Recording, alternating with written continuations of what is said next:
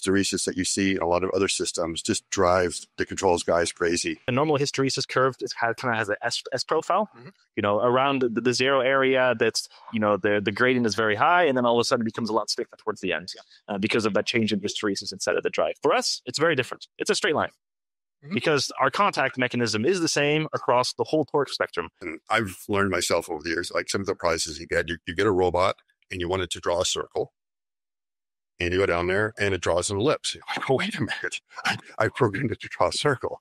And why is that? It's because if I've got a pen on my robot industrial arm, a lot of this movement is being done with the first axis right here. So like it's going back and forth this way. So I start here, I move over to there. Now I have to change direction to come back. And at the moment you change direction, suddenly you get that backlash where it takes a fraction of a movement of the bot to be able to engage and go in the opposite direction. As soon as you try to reverse direction, it won't reverse direction. It keeps going. So what happens to my circle? It's an ellipse. And this is the bane of all the big robots and everything is trying to eliminate that to get the precision. Yeah.